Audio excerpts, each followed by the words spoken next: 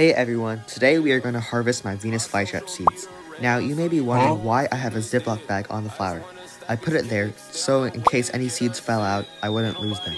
Just a reminder, these seeds are literally just a millimeter long.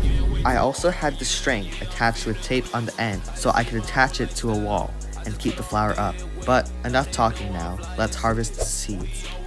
To take the seeds out, I first decided to snip off the entire flower stalk with scissors.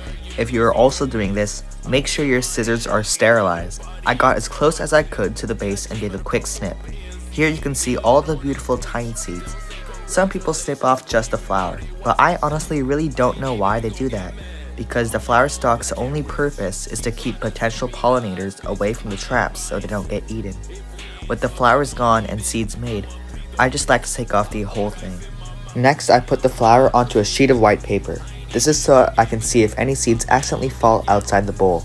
Next, I slowly and gently crush the flower, and all the seeds burst out into the bowl. I am extra careful not to crush the seeds, however, since they are very delicate.